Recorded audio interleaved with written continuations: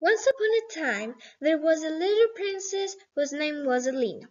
When Alina was 12 months old, a jealous and powerful witch, whose name was Luna, kidnapped her.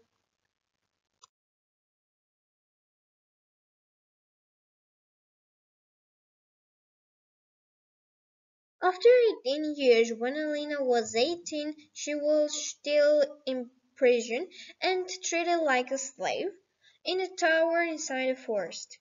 The older she grew, the more beautiful she became.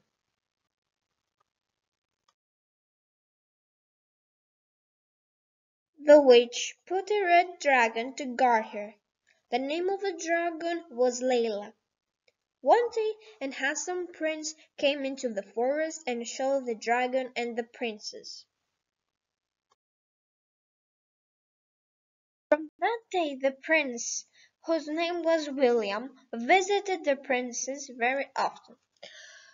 Elena was in love with him and William told her that he could free her from Lana.